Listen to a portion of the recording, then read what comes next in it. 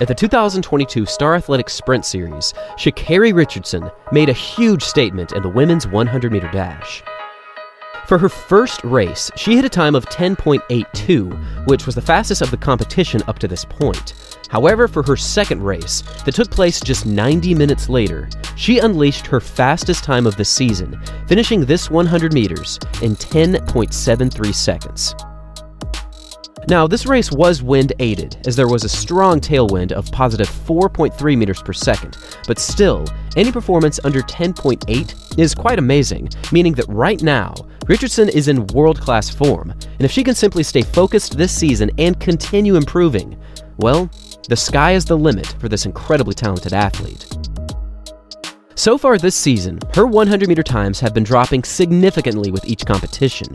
For her very first 100 of 2022, she only ran a time of 11.27, but now, less than 1 month later, she's already down to 10.73, which is a massive improvement for less than 1 month of running.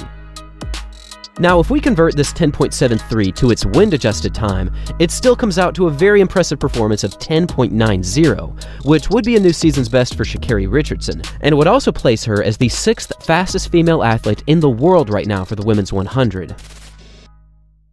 One of the most difficult things to do in any sport is to regain form after a severe setback.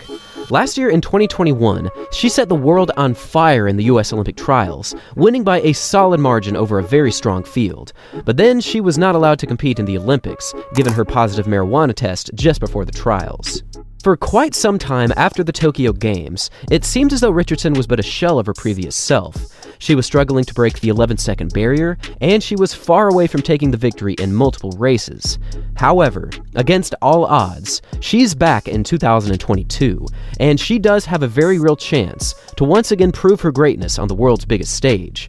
And with that in mind, will she be able to make this year's World Championship team, and does she have a shot to make the World Championship podium? Leave your thoughts in the comment section down below. Thanks for watching, everyone, and as always, until next time.